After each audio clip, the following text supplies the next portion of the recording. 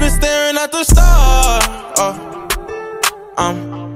What's good, YouTube? It's Nathan Xavier, and I'm back again with another hair tutorial. You know, we running these hair tutorials. We doing good. We got the finger coils out. We got the 3-strand out. Now we're finna do some 2-strand twists. I got 3C hair, so my twists come out a little more chunky when they start drying up. The last time I did my twists, they came out really, really good. I don't get like a taper. I have an undercut and shit, so it's like, I'm not gonna have too many twists. I'm finna show y'all the things that I use, the things that you may need. You have your own substitutes. Be sure to use them. It's all up to you. I'm just showing y'all what I use, what works well with me.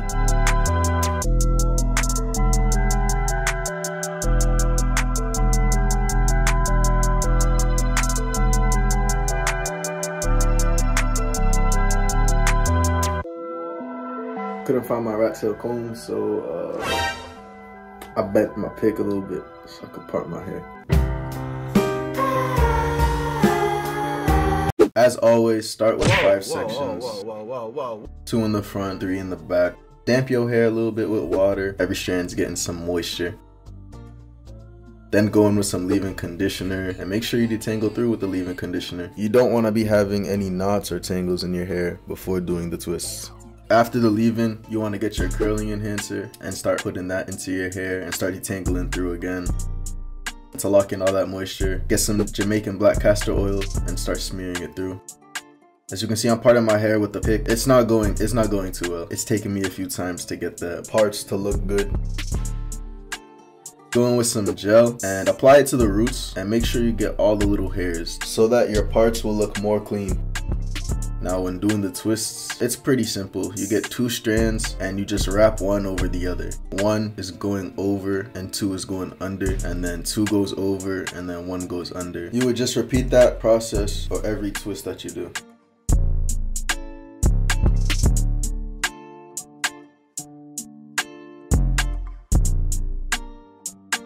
You want to finger coil the ends. If your twists don't hold with just finger coiling the ends, you can use a rubber band to make sure that they don't fall out. And then use the duck clip to weigh it down. When you weigh it down with the duck clip, your twists, when they dry, they will stay that length. They will stay long. I don't want my twist to be shrinking up. On both sides of my hair, I'll be going clockwise instead of one side being clockwise and the other side being counterclockwise. I just prefer to do it like this. There's no like reason behind it.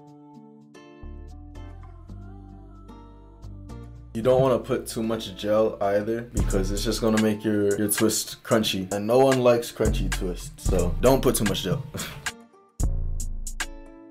Some of these clips are going by pretty quick, but just want to remind y'all, don't rush your twists. You know, take your time, make sure that you're doing everything properly, you know, holding the twists close to the root and making sure that the twists are coming out tight instead of loose.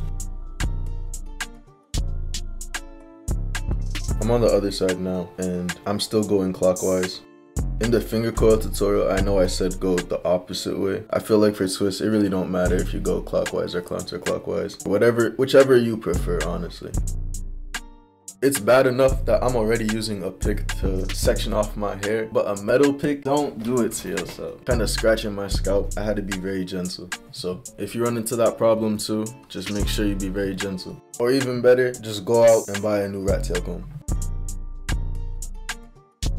I'm watching this back right now and I realize my middle part is not even in the middle. It's not very noticeable, but there's a little slant to it, which is why y'all will see later. Y'all will see later.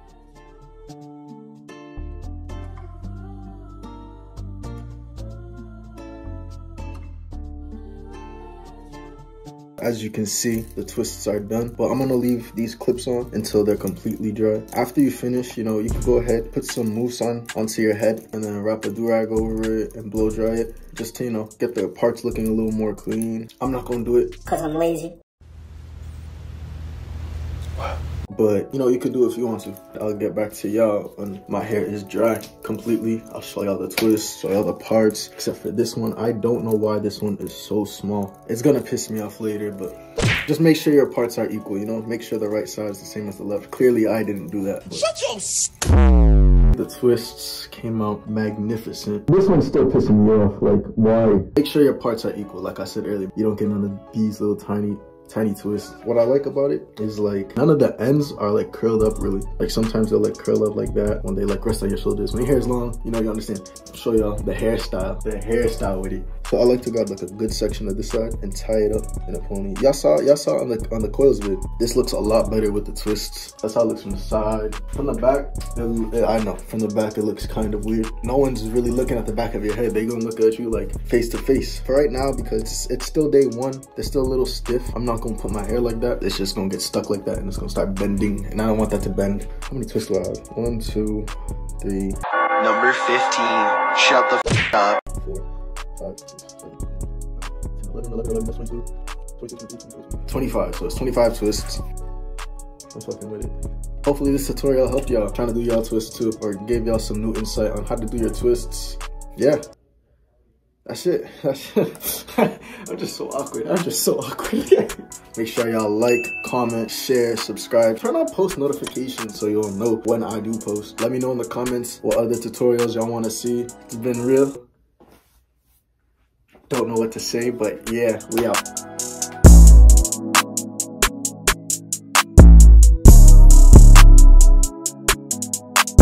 You know what I mean? Make y'all get to know. I got no muscles.